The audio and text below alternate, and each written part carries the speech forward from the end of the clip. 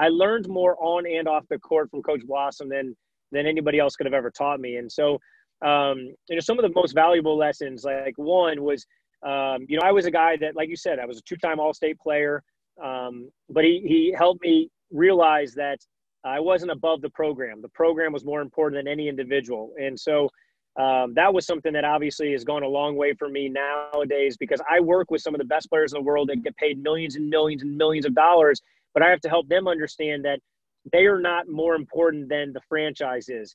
And when you can help kind of humble them or put them in the right situation, it puts them in the right mindset where then they can help get results for their teams. Whereas there's other superstars that don't buy into the franchise's program, and those are the ones that you hear about negatively in the media.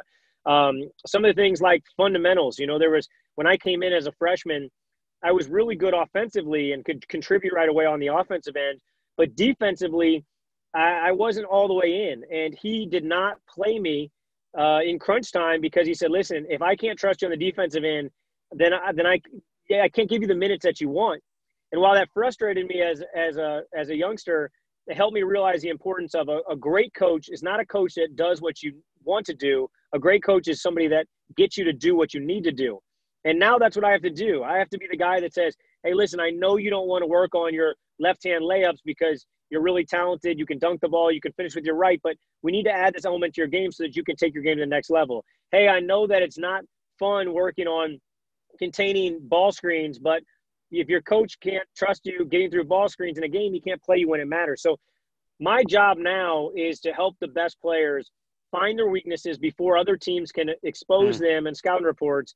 And Coach Blossom did that to me, exposing my defensive, accountability early on. And then the last thing that I think is another valuable lesson was just the fundamentals. Like, he basically had taught me from an early age, if you master the fundamentals, then you can grow exponentially in so many different ways. But if you lack the fundamentals, then all those other aspects that you try to improve at are going to be a lot tougher. Not saying that you can't get good at them. It's just it's not an efficient process.